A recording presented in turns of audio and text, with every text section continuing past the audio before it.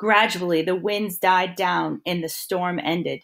The pieces of Tana's body slowly floated back to the earth, where one by one they fell to the ground. But the pieces didn't turn back into a witch. They became a cat. All of the other witches in the land saw what happened to Tana that night, and to this day, they still remember the lesson they learned. That is why, at Halloween, you never actually see any real witches.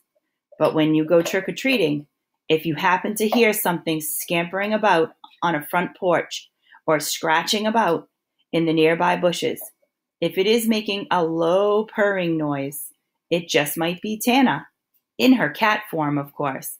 But never you fear, for it is no longer possible for Tana to cast spells on anyone ever again.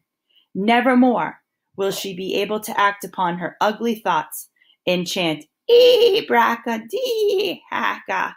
In fact, all she will ever be able to utter for the rest of her days now is meow, meow. Perhaps you should remember what happened to Tana the next time you have an ugly thought. Meow, meow, meow.